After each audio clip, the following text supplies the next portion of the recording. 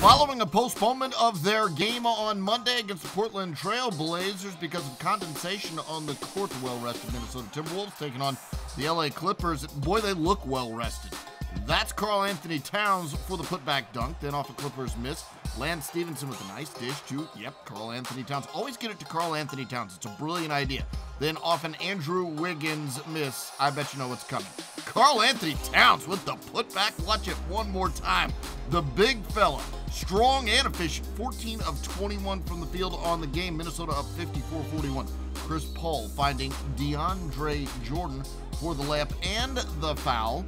Cut the lead down to 9. Time winding down in the half. Chris Paul throws up the half-court shot at the buzzer, and that one drops in and cuts the lead down to 3. It's 58-55 at the break.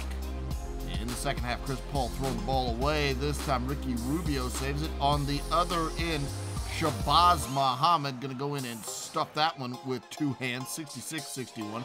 Then Rubio throwing to Andrew Wiggins for the alley-oop jam. He had 20 points on the game, did Wiggins, and it's 74-65. Karl-Anthony Towns putting the game to rest. What a load he has become. 29 points, 14 rebounds, gets the lay-in there. Is that all he can do? Oh, no. How about outside?